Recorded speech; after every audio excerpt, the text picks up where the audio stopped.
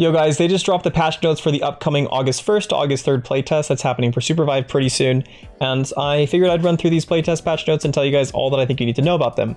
I'm a rank 1 peak playtester for SUPERVIVE, so I figure I should go through all of these and explain to you guys my thoughts on how I think the changes will affect the meta, or just how the game will play as a whole. So, jumping right into it, we have some things that are there but aren't super important.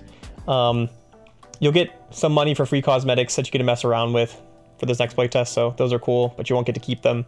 They're changing controls, nothing too crazy here. If you want to keep your old ones, you should go and save your files in this location prior to the playtest. But yeah, something that is important to know, you can I guess I hit it there. You can instant double tap the loot key on a death box to auto loot it now, so you don't need to like hit it and then move your mouse on it to catch it. So that's something that's useful. It requires one less little mechanical skill check if you're trying to do it really quickly. Yeah, new crosshair customization, so feel free to mess around with that. There's actually like a couple of pretty interesting things you can do in that, like having little things to indicate how many dash charges you have, ammo count. That's not really that important, but ability cooldowns, like those are all quite useful that you can mess around with, and they'll be in the settings. UI updates, whatever. And here we're starting to get into like the actual changes. Instead of the bosses spawning like they used to, they'll now spawn kind of like the airdrops do randomly late in the game. They'll just show up and drop in with a 60-second timer instead of a 30-second timer. So that's pretty interesting. They say here there's a lot of new choke points on the map, but they're like kind of small. Little changes like adding like a couple boxes here and there, so nothing too crazy. However, they did rearrange a lot of the beacons. Again, these aren't going to be super like crazy game changing overall, but they'll allow certain things like, for example, the beacon that's available, that used to be available inside of a vault in, forgot the location name, but the one that's at the bottom left of the map, that's now outside of the vault, so you can actually use that as like a viable, reliable place to res. So make sure to hop into the map when the game's going on, or come check out my stream and I can help explain some of those things. A big change that they're doing is that they're now adding these forges on the map. So the forges are just areas that you can go and repair your armor for free. They used to be in the game, they used to do random other things, but now they will repair your armor for free, which is very useful because now the armor repairs that you used to get after killing somebody, they only get you 1 bar instead of 2. So basically, it's going to affect a lot of like the way that fighting works in the game. You're going to be a lot more low resource after fighting in terms of your armors. So after you fight, you're going to really need to be pathing a lot more consistently towards a bonfire or towards a forge. Granted, there are a lot of forges on the map. Just be aware that while you're doing the forges, you're very visible and you make a loud sound. So don't all do it at once, and like send a couple of your teammates to scout around. On top of that, the hot drop zone has been changed. Instead of it being 1 zone, it can now be 1 zone of 4 of the gold armors, 2 zones of 2 of the gold armors, or 4 zones with each having 1 armor. Whereas before there was only 1 zone, and it would have all the armors, it would have 2 inside the vault and then 2 inside of the chest randomly around. Now it is no longer functions like that. So that's something to keep in mind in terms of like when you load into a match and you see how the hot drop zone is. If you don't go there, it's something to like, you know, understand of like, oh, if there's only 1 hot drop zone, then probably there's gonna be 1 team walking around with all golds ready to crush you if they show up. Whereas now it could potentially be just like a bunch of teams with golds, and it's not something to really like worry about. So on top of that, they messed around with the audio distances. So now instead of the audio being pretty relatively short distance around you, they bumped up the sounds of gliders, footsteps, opening chests, grind rails, nukes, and like when you accidentally step on something and break something. So realistically, it's going to be a lot, like you should just expect that people are going to know where you are more than you were prior to that. So that's something else to consider. They have some art updates, but like, you know, whatever. And then they've added 2 new storm ships. They aren't super crazy. This one, berry season, just add some more berries in the bushes nearby. And so it's kind of like, yeah, you can stop mid-fight and heal yourself and stuff like that, but it's nothing like, you know, so crazy that you need to be like really thinking about it. And then there's home bases. There's no more base camps on the map, and instead whoever is the drop leader spawns with a base camp. And so you kind of just like kill a team to find them. It's nothing super crazy for like standard gameplay. Maybe for like more organized scrim gameplay would change things up, but yeah, nothing too insane with any of this stuff. However, now we're getting into the hunter changes. So for the first section of this, there were certain characters that are getting sort of an indirect nerf of having a bug fix changed. So Bishop, Aluna, Jewel, Kingpin, Shiv, Void, and Zeph. Whereas before, they wouldn't slow themselves as much as they should have been with the built-in self-slow that characters have. These ones will be getting a lot more, especially if they're firing quickly. So this is something to like think about how it's functioning. And you'll definitely need to like, if you're playing any of these characters, you need to kind of just go like mess around with them and see how different it feels. And yeah. However, with that, we're moving on to Brawl. Brawl got some nerfs, but I don't really think it's going to be changing him too much. The biggest ones is with his quick dash. The dash now only has 2 charges at its base level, and you have to level it up to 3 to get the 3 charges. So that's something that's really important to understand. The spin and charge dash and the charge dash don't have, or the spin and charge dash no longer have incorporeal on them. That people probably didn't really notice there anyway because they were super small. So this doesn't really affect much. The charge dash being reduced in speed and distance is potentially quite like damaging, but it really depends on how much they actually changed it. I suspect he should be pretty fine with that still. And then they made it so execution slam straight to death box only happens when Brawl is empowered. So if you've dealt enough damage to get empowered, then it's the same. If not, then you won't one-shot them, but like, or you won't straight to death box them, but realistically, it's not like the craziest of changes either. Yeah. After this, we have a bit of a buff to counteract some of this, because they wanted to try and shift the power of his movement into his tether chain. And so now you can mess around with it more based on your WASD input and your cursor facing. So if you like are swinging towards the top and you put your cursor out towards the right, you'll swing out more. So you can kind of just maneuver a bit more. So you should mess around with that and see how that feels for you. And then if you reactivate the tether, glide, use spin slash, or just swing around, you'll be able to maintain your momentum a lot more. So you can fly further. So you might be able to get even more distance with your base movement if you're just using it on like a rock or something like that. And then attacking will also allow you to slow down. So these are all like quality of life tethers. It seems like they want the tether to be like what you engage with. So that's basically probably going to be your main engagement tool versus like charge dash as it was before. So nothing too crazy on Brawl. He's not like absolutely just cooked. So I wouldn't worry about things too much. And I would just give him a try. Maybe there's a chance they kind of butchered him, but yeah, doubt it. I mean, he still has like all the resources he really needs. Right. So for the Celeste changes, this actually isn't a change. This is not true. It's like they said that they made it so she couldn't cancel her ultimate to explode it early, but like last playtest, but that wasn't actually the case. So they reverted something that they didn't even change. So, you know, great. Moving on.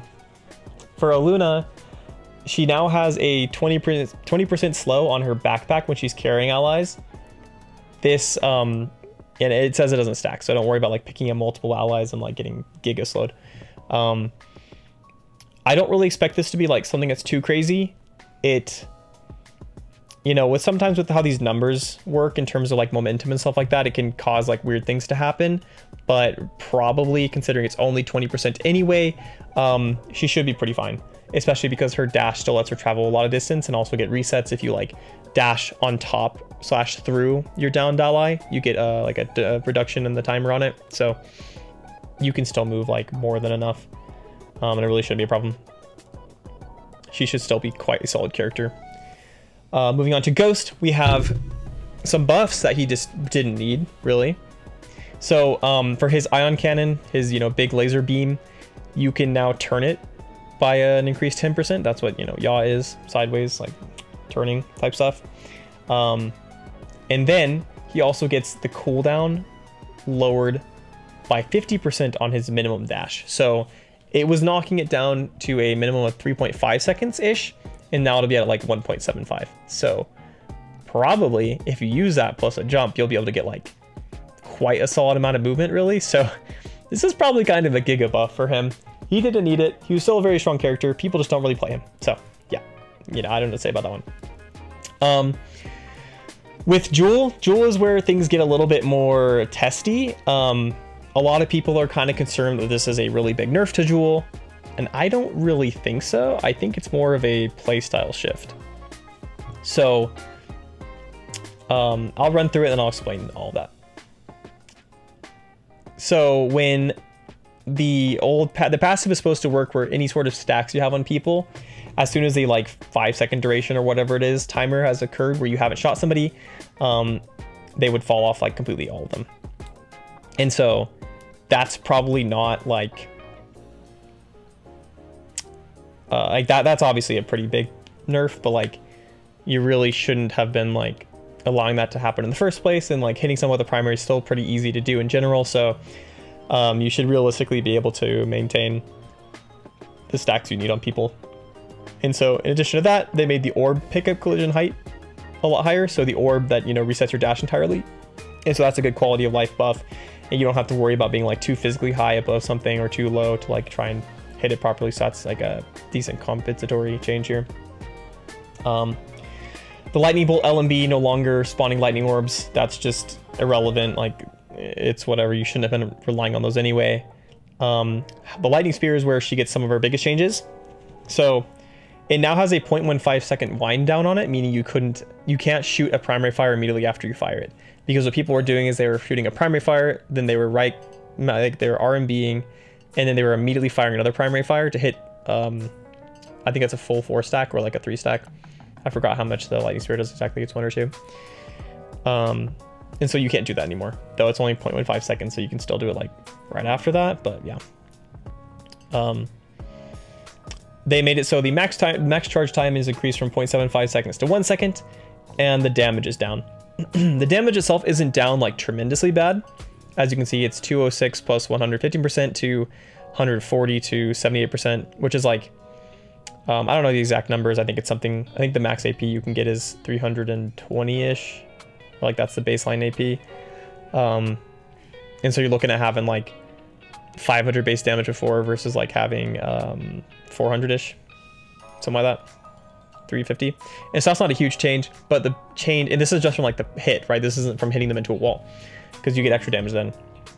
The biggest issue is that the damage now scales based on the charge time. So if you tap it, you would get like full damage before, and now you don't, right? And so it would only be useful for like knockback, but it seems you get the full knockback distance, so it's still powerful. Yeah. And then it's rebuffed by having cooldown reduction actually working, because apparently cooldown reduction wasn't working properly on it. So overall, definitely a nerf to that though. And so with the shift dash, Jewel is no longer immune to damage while dashing, but she is still immune to the crowd control effects. So really, this isn't insane either. Like the crowd control is what would really be stopping her. If you're dashing in such a way that you're taking too much damage, or you're dashing like directly into a strike auto, you're kind of trolling anyway. So realistically, and so they made it feel better too by making the wall, like the collision explosion at the end, too short. So now you can hit it a lot higher. So again, if you're like above or below something, like it will connect a lot easier. And they increase the hitbox of it. And they made it so that if you were to actually explode people with like the damage of the ability rather than the damage of the pop afterwards, that it wouldn't reset it. So you're gonna get more consistency on resetting the dashes too. Now, here's where like all these general quality of life / like debuffs with the RMB come in, is that you're getting a huge buff to the ultimate.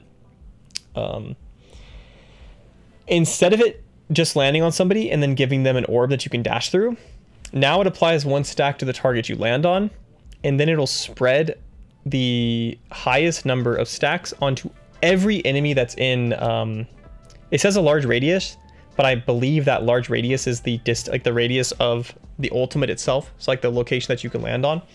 And so basically, if you activate that, if you stack someone up to 3 stacks, and then you activate this when you're standing nearby them, or you land on them, you'll stack a whole team. And so you could get literally 4 dashes between the whole enemy teams and just absolutely crush them.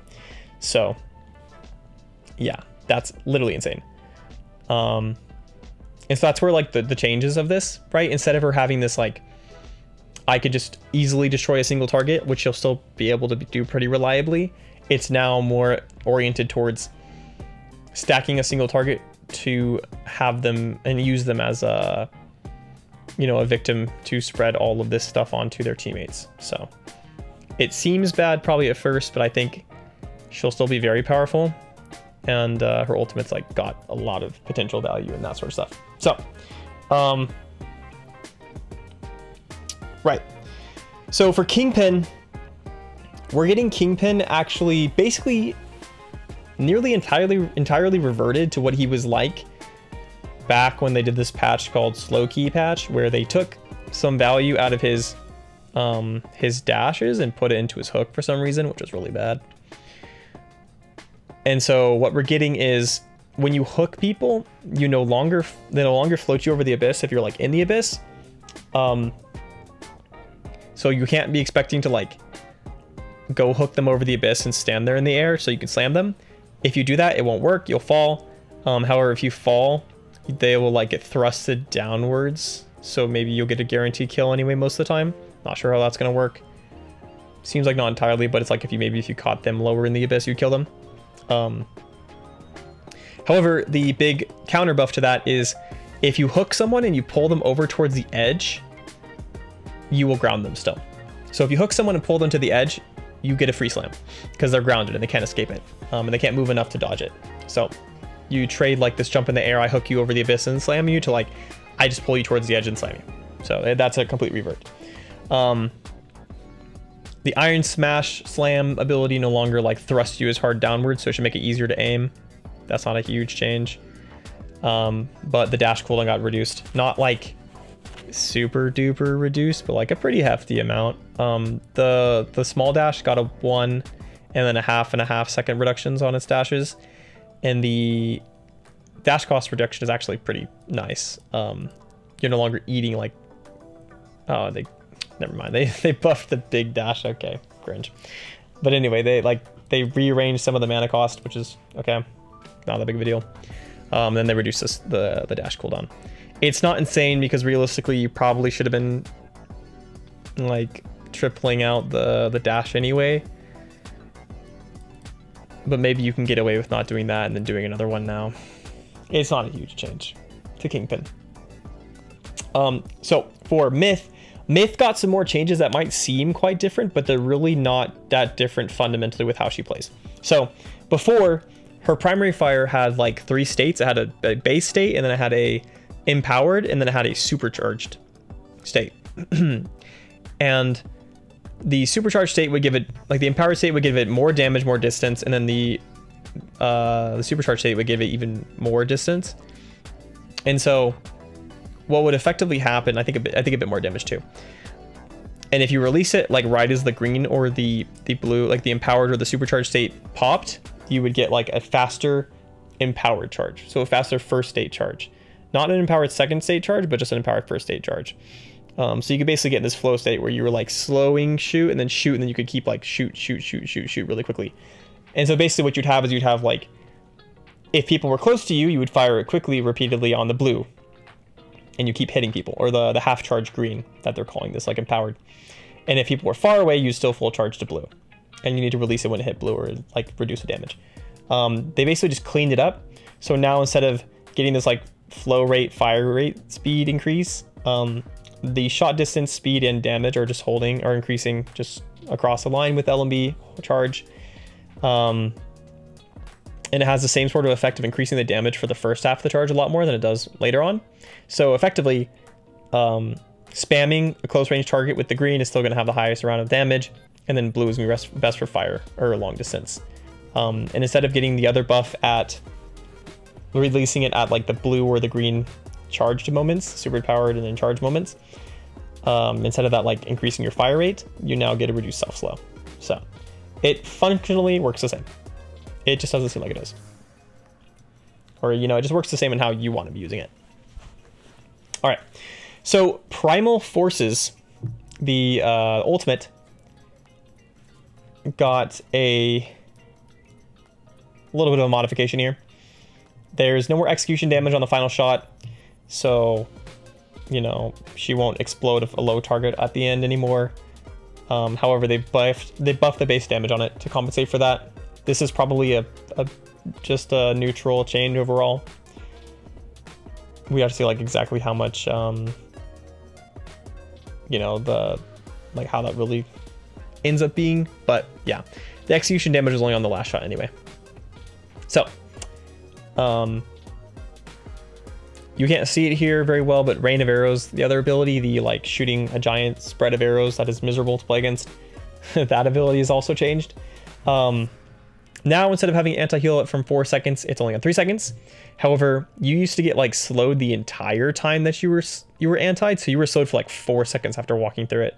It was like really weird. I don't really know if it was supposed to be working like that.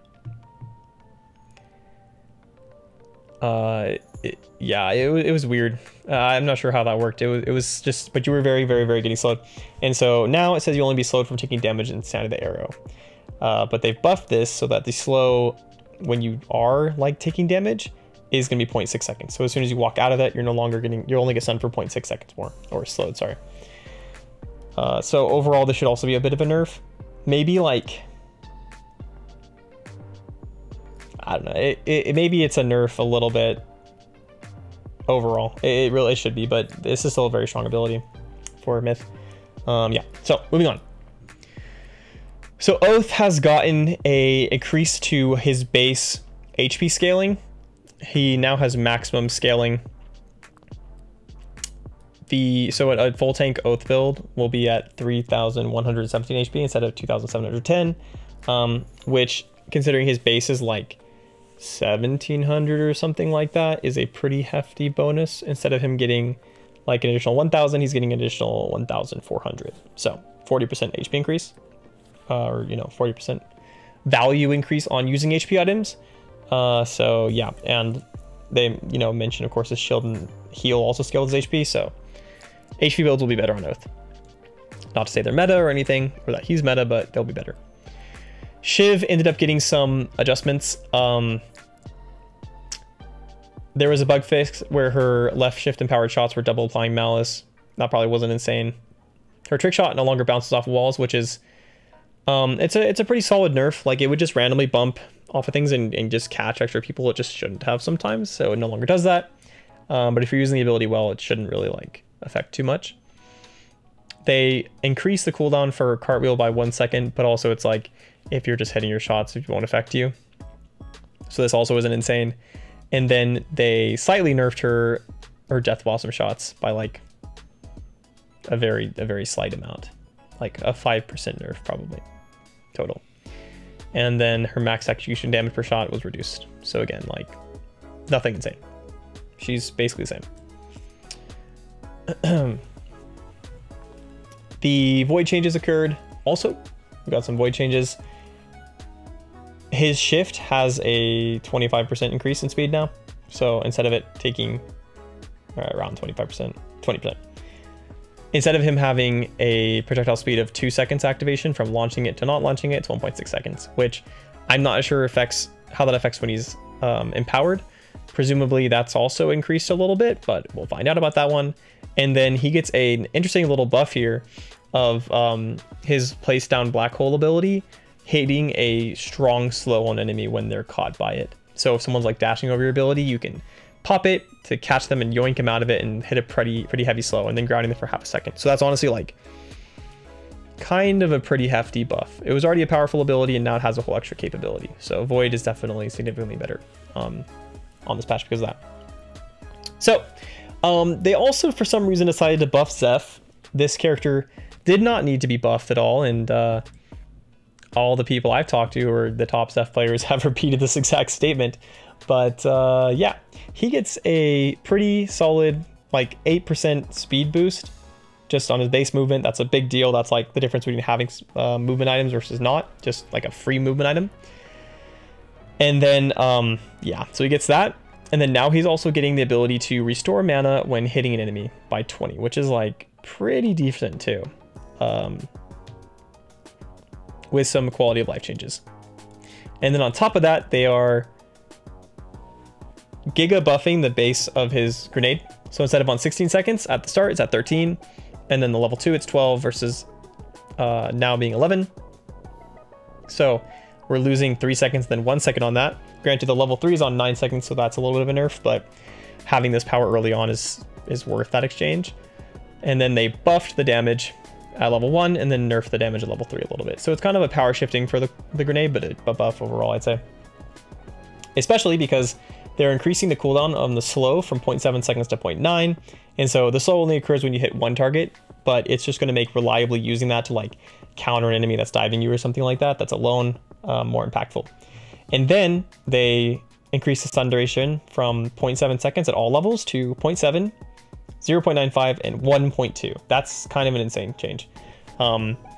Having a nade that lands and is at a 1.2 second cooldown for catching multiple enemies and stunning them is like the difference between being able to launch like, you know, between one of your allies having a little bit more time to react to land like a strong ability on them, or you yourself being able to chunk that for more damage. So this is like pretty darn impactful. And then they modified the cyclone dash a little bit to make it so you're on less of a cooldown when you dash, nothing too crazy. But to counter all of this, kind of, they have given a reduction on the heals that he gives himself from his ultimate down to 50%. So, you know, but realistically, that's not something he like was relying on, I guess. So not too crazy for him either. Yeah, so that's all the character changes, but there were a couple more things for the game as a whole. So there's a couple more powers here. They basically have added a cleanse ability, which you can find in the game. I'm not sure what rarity it's going to be, but it's going to be very useful because of all the slow stuns, roots, grounds, and anti-heals that you can now just delete off of you. Like this is the difference between like, you know, being caught in this Zeph grenade and then hitting it and walking away from it, like, you know, all happy. It's like, hey guys, later, right? Yeah, so that's very useful. They've added touch-based abilities, so if you just walk into an ally, you'll get, you know, you'll trade each other, or you'll give yourself both some HP. This one is like probably all right. It depends on the character, really. I don't really know if this one is going to be that crazy. Like 15% HP for both of you isn't really that insane, especially because you have to like physically commit yourself onto them to do it. So like certain characters, like, you know, I don't know, like an Aluna or something isn't going to like get that much value from doing this sort of thing. Touch of Mana is like, again, pretty solid. Like 40% max mana restore is pretty valuable, but there's probably still better mana items in the game. Touch of Speed is one that's like maybe more useful because you can trigger it before you engage. Like if you're playing like whatever character, you could pop it onto your Shiv before they engage, or your Shiv could just run into any of your own allies to like give yourself some extra movement speed to dodge people's attacks when you go in.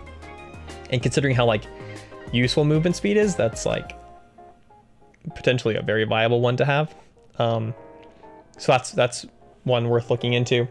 And then Crisis Dash is insane. It resets your movement ability when you go below 50% HP. So if you're playing an Oathbreaker, right, and you have this is like a free, like, I can just go intin and go jump into the enemy team with no concerns in my life, because if I end up taking too much damage, well, guess what? My movement cooldown's back and I just jump away, right? Easy clap. And then they added a little for fun one, which is probably some cool stuff you can do. You become a tree. And yeah, it won't quite, like, people will be able to tell it's you if they shoot at you, but you can be punched. So if you're playing with like the rocket jumper, a bishop, then just have her punch you and send you into the enemy team, which is fun. They did, however, counteract this by removing some of them, unfortunately. Adrenaline Rush wasn't really that viable. Like, I'm down for Adrenaline Rush, Burning Core, all being gone, Mana Tap Grenade. I did, however, like Thorn Armor and Tree Drone. So these are all gone now. So you will not see them for now. They will probably add some back over time though. And then they nerfed some and like modified the power of some things. Creep Cloner, which is just a Pokeball, though I'm not legally allowed to say that, but I am because I don't work for Theorycraft, so I'll do it. That got nerfed, which is a pretty good nerf because that was like pretty darn strong with certain abilities. Anti-mobility field duration has been reduced, but like that's not a big deal because that's a really long time anyway.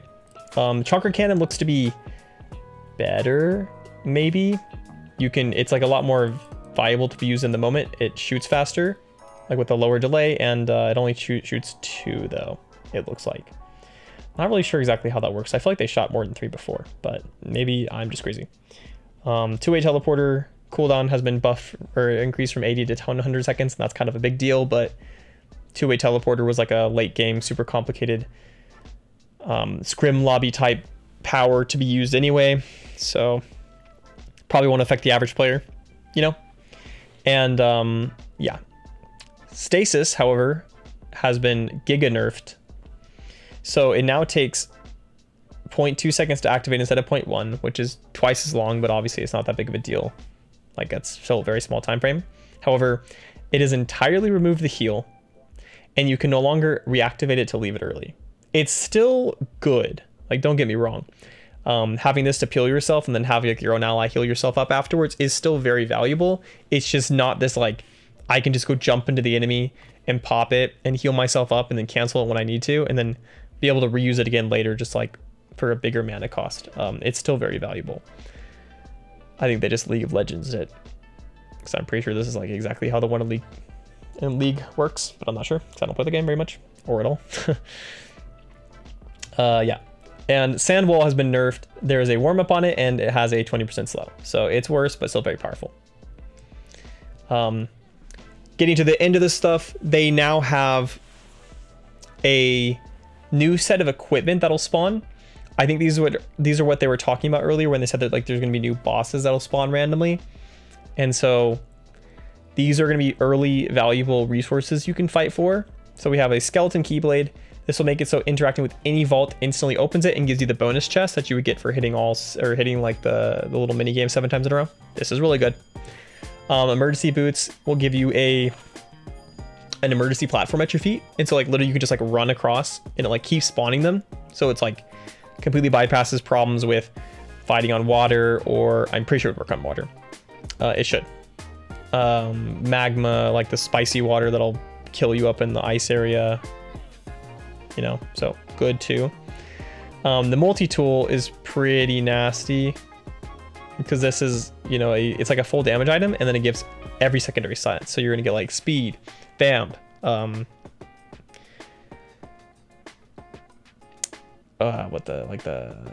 ability haste. What's the other stuff? I don't even remember. Whatever, my brain's fried apparently. And then it also lets you pick up base camps for free and repaired ruin beacons for free. So this is really useful because you just get to walk around and just get it when you want, and just like toss them out and go have fun. UAV helm will give you exact locations, so it works like Kaiju Eye. Also very valuable. And then golden gauntlets will give you access to a high trident for 777 gold. And so these will like randomly spawn throughout the map, and they're just like an extra little thing for you to play for. They are good, but they're not like insane. So it's cool to see something like this in the game, because like I said, they're something to play for, but not something that's like, oh, I have like a tier 5 orange armor quality of stuff that's just like, I'm just taking like 15% less damage than you are for like twice as long as you type thing. So it's good to see things like this added to the game. And then for the deathmatch players, we got some changes which are questionable, to be honest. Basically, they made it so you have evil chests now spawn, and they spawn like a set of powers from a special table, and players can have one of these. However, you keep them when you don't, like when you win a round, and basically it's just gonna like allow like a lot more snowballing in arena, which is kind of like not really the purpose of this sort of stuff. Like I don't think it's very good, right? Because like, okay, maybe say your team wins the first round, and then their team wins the second round, and they just like choose not to kill you so they can get this evil chest, get themselves a power, and then they have an advantage in the next fight. And it's just like, it's not really what I think arena should be based around. Arena is like testing out your characters, mechanically min-maxing type stuff, and instead they're just like, you have this sort of thing. Getting knocked in sudden death over time means you go straight to death box. Like, I mean, whatever, it's not that big of a deal. But when you capture the bonfire now, you get green armor, which isn't a crazy change, but it's just like, again, it's just another snowball mechanic they've added. Nothing like too insane again, but it's just kind of unnecessary, right? And now they you get extra XP. Great, right? So yeah, guys, that's everything. I'll be streaming the playtest. This playtest from the 1st to the 3rd, and then there's a tournament on the 4th that I'll also be doing. So yeah, guys, feel free to stop into my stream and ask me any questions you guys have, or just come hang out. And my links are in my bio or whatever on YouTube. It's all done here. Just look it up.